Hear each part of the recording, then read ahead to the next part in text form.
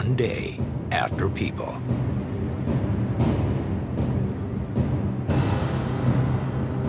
Air Force One, the most recognized plane in the world, sits empty on the tarmac of Andrews Air Force Base. 63 feet longer than the actual White House, it was built with the body of a Boeing 747.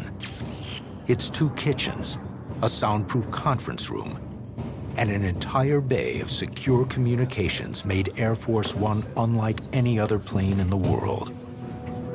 There is an enormous amount of extra equipment on board Air Force One. Equipment that you would never see on a private jetliner or a regular commercial jet. This includes an array of top-secret defense systems. There was a danger that the plane could be a target for missiles. So Air Force One packs an ingenious countermeasure. If a heat-seeking missile locked onto the plane, a series of false target flares would shoot out, generating more heat than the engines themselves and diverting the missiles. Air Force One was a state-of-the-art fortress. Aircraft are not designed to sit around not being maintained. Air Force One has more stuff in it that can go wrong than any other 747s in the world. In a life after people, a small malfunction can lead to a high-flying failure.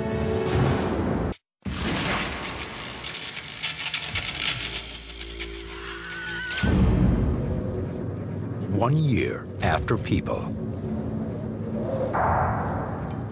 the plane that was Air Force One has begun to rust on the tarmac of Andrews Air Force Base.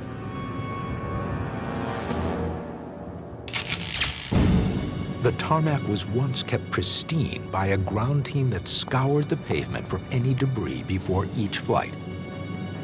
Now, brush has already begun to take it back.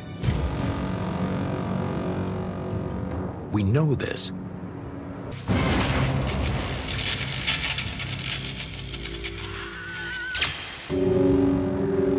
"5 years after people."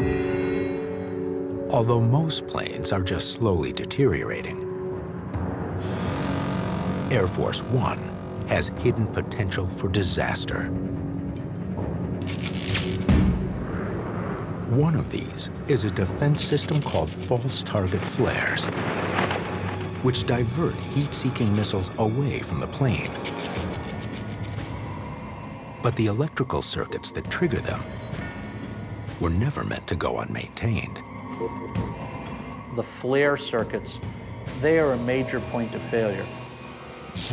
These things are dangerous if just left in place. They deteriorate very quickly. When a circuit fails, it deploys the flares. The plant growth on the tarmac below becomes kindling for a massive blaze. And the plane itself has plenty of fuel to feed the fire. Unlike most planes, Air Force One's 50,000-gallon fuel tanks were kept filled in case the president had to be flown out of harm's way at a moment's notice. But now, there is no one to move Air Force One out of harm's way.